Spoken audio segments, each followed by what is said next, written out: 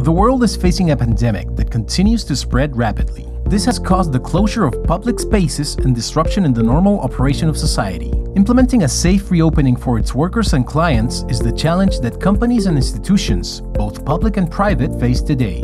In this context, the massive and frequent use of fast, effective and scalable solutions will minimize the risk of contagion and let society continue with its activities. Loss of smell is the most prevalent and discriminating symptom of COVID-19, even more so than fever and dry cough, present in 65% of positive cases. Loss of smell, or anosmia, is also an early symptom, and in some cases, it's the only one to manifest itself as a warning for individuals who may be infected despite looking healthy. The Pontifical Catholic University of Chile and the Millennium Institute of Data Fundamentals have developed a quick, simple, and low-cost olfactory test, associated with an online platform as a surveillance tool to prevent the spread of the virus. The KOR test takes less than 3 minutes and consists of evaluation of 6 aromas in a random way. For each scent evaluated, the subject must identify it among 4 alternatives presented on a tablet or a computer. The process is repeated with the 5 remaining aromas. The online platform processes the information and immediately delivers a result that defines whether the subject is suspected of having COVID-19.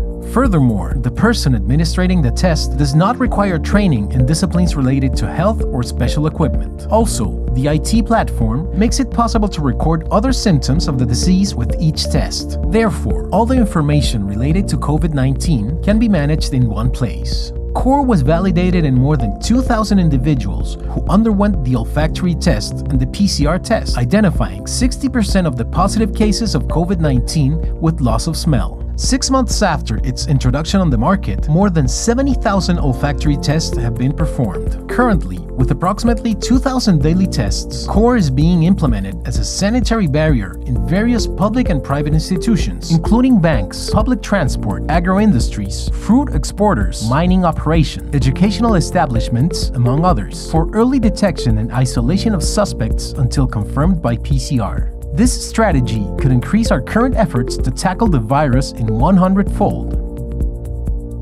Please contact us if you need further information.